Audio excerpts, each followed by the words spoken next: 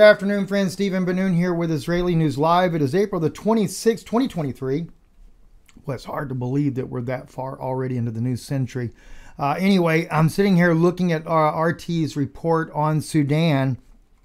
And as I was listening to their report this morning, and them talking about the issues that are happening over in Sudan, one of the things that it brought to my memory was the very words of General Wesley Clark. Mind you, some of these images are disturbing. I apologize. I did not catch that part of the report, so I did not see it. So I want to make sure you guys are aware of that.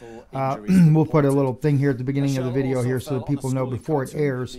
But nonetheless, the situation is very dire in Sudan. The deaths are rising, both factions fighting against one another. The West accusing Russia of having the Wagner group in there. But in reality, they're not fighting against each other. It's both Russia and the United States backing two different sides so that they will clash to overthrow the nation, because remember, this is part of the Silk Road Initiative. This is the one country that is going to be a major player in the Silk Road Initiative.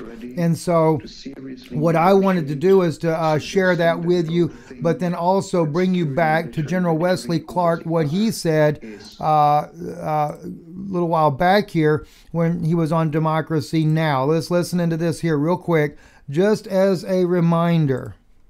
He said, I just got this down from upstairs, meaning the Secretary of Defense's office today, and he said, this is a memo that describes how we're going to take out 7 countries in 5 years, starting with Iraq and then Syria, Lebanon, Libya, Somalia, Sudan, and finishing off Iran. I said, is it classified? He said, yes, sir. I said, well, don't show it to me. Now, if you notice what he said there, he mentions Sudan and then finishing off with Iran. So yes, we are in Sudan now. We are seeing the collapse of Sudan, and so next it will be Iran.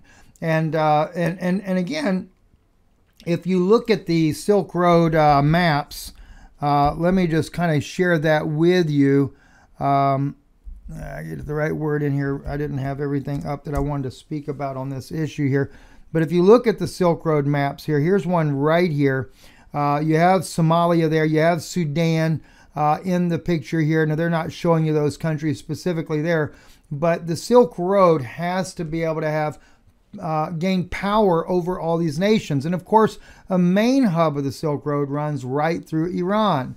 This is why the big issue about taking down Iran. And of course, Sudan down here in southern or mid-central Africa there, that was also important. And all these nations, they're part of the Silk Road Initiative, which is going to be the new one world government area.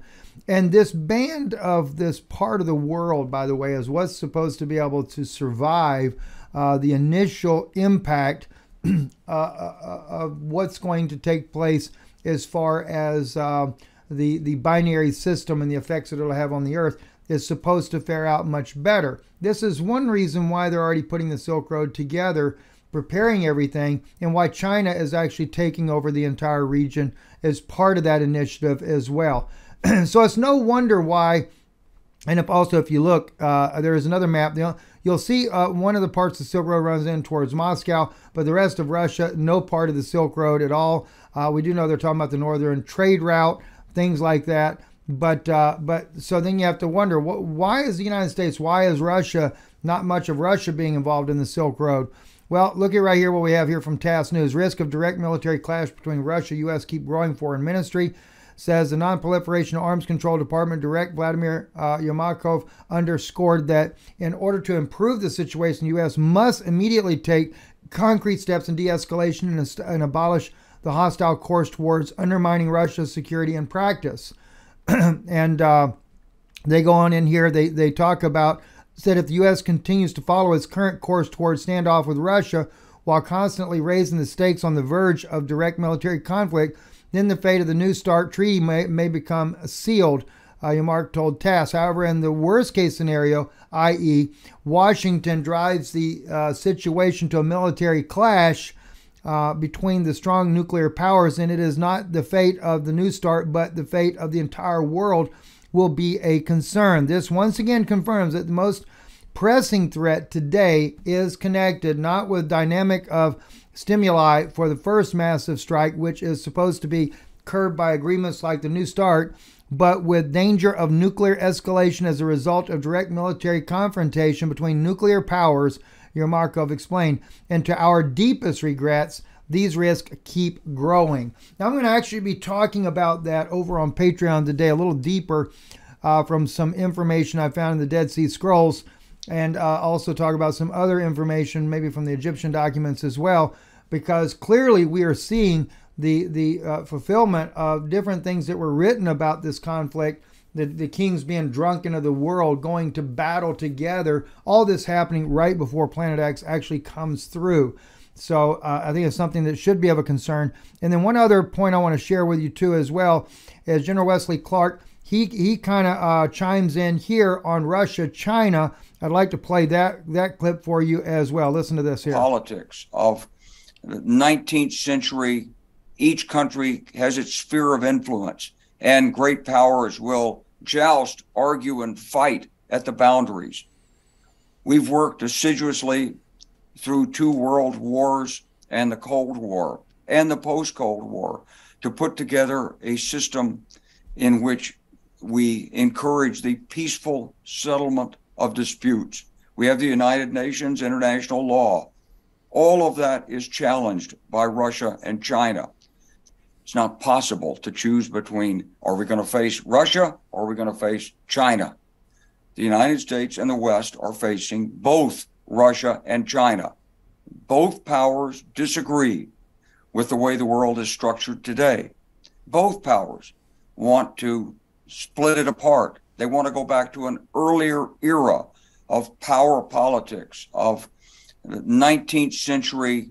Each country has its sphere of influence, and great powers will joust, argue, and fight at the boundaries. There you have it right there from General Wesley Clark, what he is seeing this going on, and which is interesting because he's saying both Russia and China become that threat.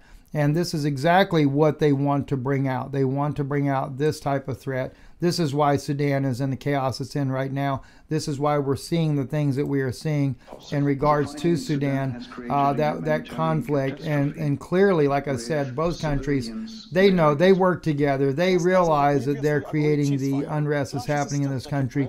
And as usual, and as always, it is the innocent that die at the behest of those in power who decide who goes to war with who and why, when, and where. I'm Stephen Bennun. You're watching Israeli News Live. Thank you for listening in. Shouldn't have gone to there yet, but anyway, thank you for listening. Stephen Bennun with Israeli News Live.